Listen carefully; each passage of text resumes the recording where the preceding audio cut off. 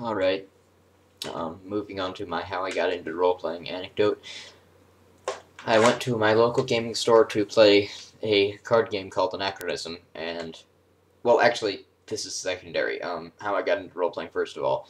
My uncle, who is, and I don't think he will mind that I said this, the stereotypical hippie with long hair and whatever. I mean, now he's cut his hair, but he was. And he was into role-playing and into anime and sci-fi and all kinds of things. Um, he was into it, and then I can't remember what made me start asking this, but I asked Mom about it or something, and she said, "Oh, ask Uncle Donald." And I asked Uncle Donald, and he uh, gave me the second edition books, which I never actually played with. I just read the second edition Player's Handbook, and then he bought me the whole set of core books for 3.5 and ran a little module for me and some of my friends, and then he also he ran it in a very sandboxy way, which is just how his personality is, the way he would have run it anyway, and two, it is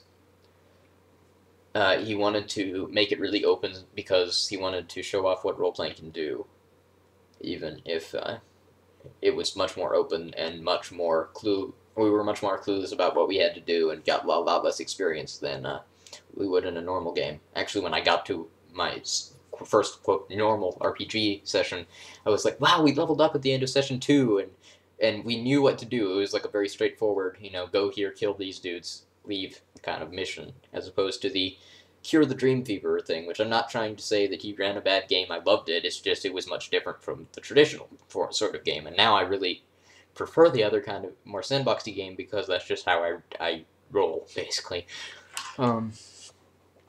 So, that's the Uncle Donald anecdote.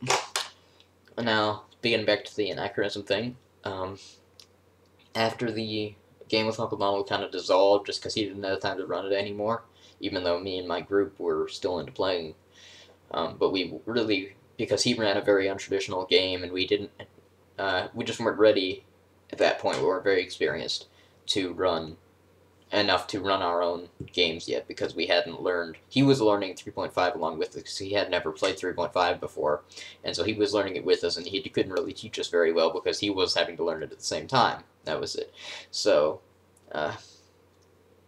we weren't ready to run our own games, but he couldn't run them for us anymore, so we kind of disbanded. And then Nathan, who was in our group, and I were at our local gaming store to play a card game called Anachronism, and we were there. We were looking at some of the D&D books while we were waiting for the tournament to start, and we picked up this. I think it was The Right Hand of Doom, or maybe it was something about the Drow. I think we looked through several of them, and we picked up one of them, and like, oh, what's this? It looks cool.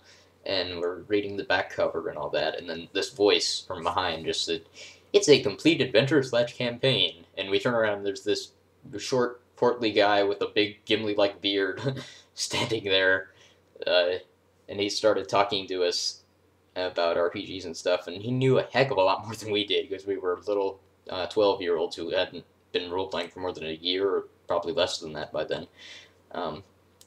And then he got into, I run games for kids about your age. I'd be pleased to run a game for you, and we got a group together, and we played in that game for 2 years.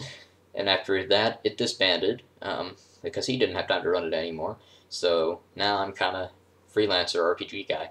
As I was playing through that game for a couple of years, after a while I started to get interested in just RPGs at large, and I started to look up stuff online, and I found RPG.net, and then I found Captain Machine and other RPG YouTubers, and really, because we played D&D exclusively and we weren't really around any other RPGers, not because we were very insular, just because we weren't exposed, I, for a long time, didn't know that other games existed, and then even after I saw people playing other games, like Shadowrun, I didn't know that they ran on other rules besides the D20 system.